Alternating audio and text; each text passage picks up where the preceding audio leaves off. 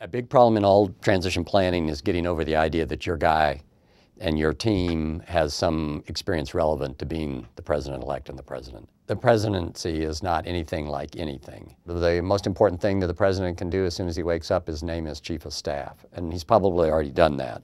For the staff, it's about managing this tsunami of presidential wannabes, people who are putting their resumes forward, people who are making recommendations, calling in, trying to get positions in the government. Many president-elects do this. They sequester themselves.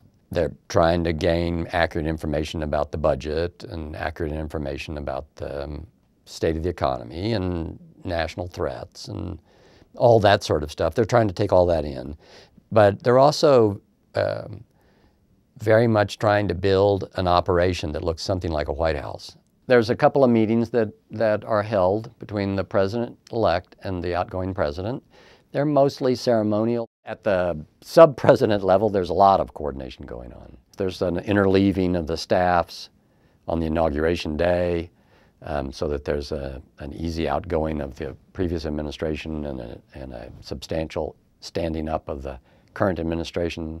The First Lady needs to know about the domestic staff, which is quite substantial in size and probably not anything they're used to. President-elect Obama and George W. Bush, outgoing president, set the bar. President-elect Obama spent a good deal of his campaign running against George W. Bush. And George W. Bush was not unaware of that fact. But this was a time when duty calls, and they rise to the occasion. Clinton's campaign, they spent too much time focused on settling on the cabinet, and they didn't put the White House staff first. Carter had completely separate transition planning, but they weren't integrated into the campaign. One good lesson from the Reagan transition is that you have to plan ahead and you have to have a team separate from the campaign doing the planning. The original advice was jettison the campaign. I think one of the most important things that we've discovered and pass on and have really reversed is that notion.